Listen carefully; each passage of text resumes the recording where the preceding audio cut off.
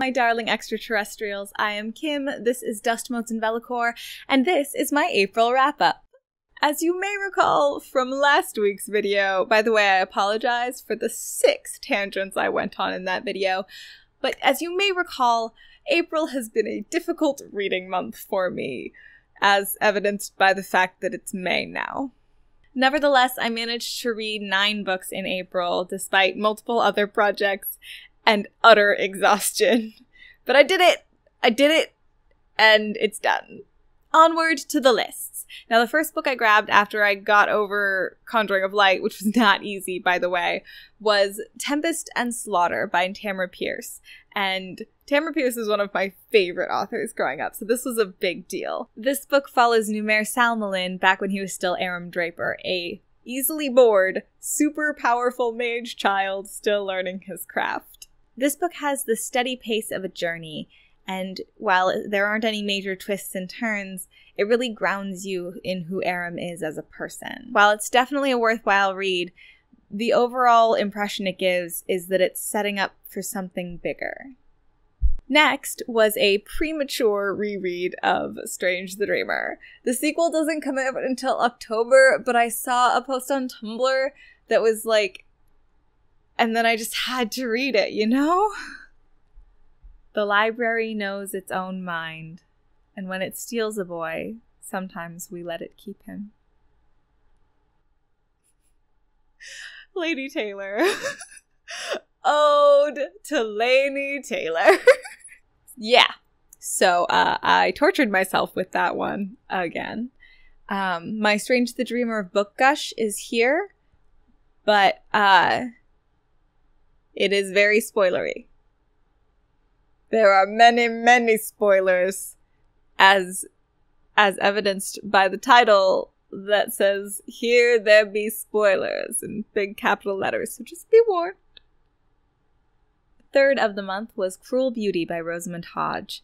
This is a fae retelling of Beauty and the Beast, where a young woman is groomed her entire life to marry the gentle lord, the ruling trickster fae of the land, as well as to be his assassin, thus lifting the curse upon her land. But in this world, getting what you wish for has a tendency to get you killed.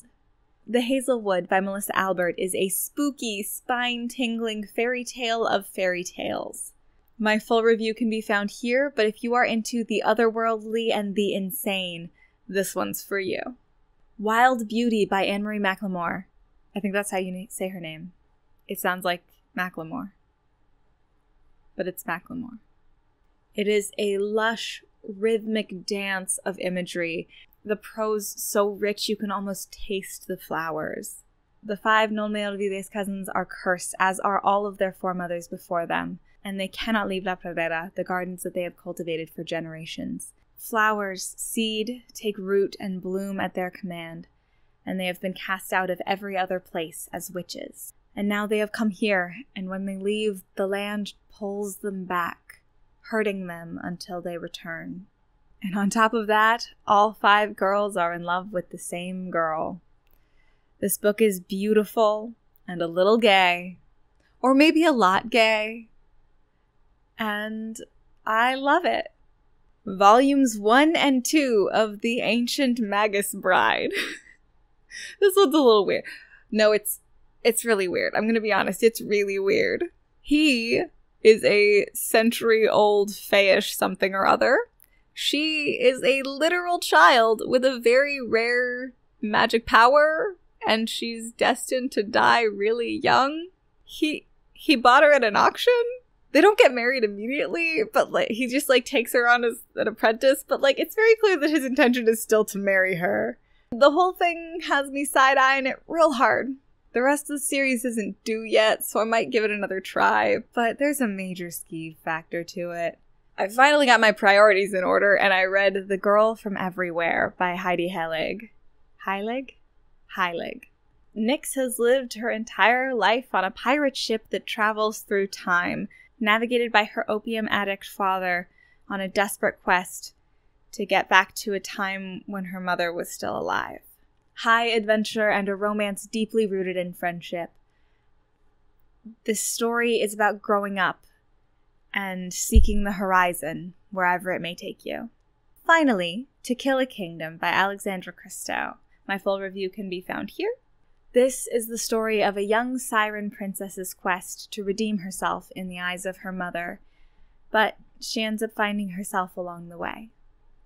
So 9 books this month. I am behind again on my Goodreads challenge, but we can try and pull it back up in May. We'll see how it goes.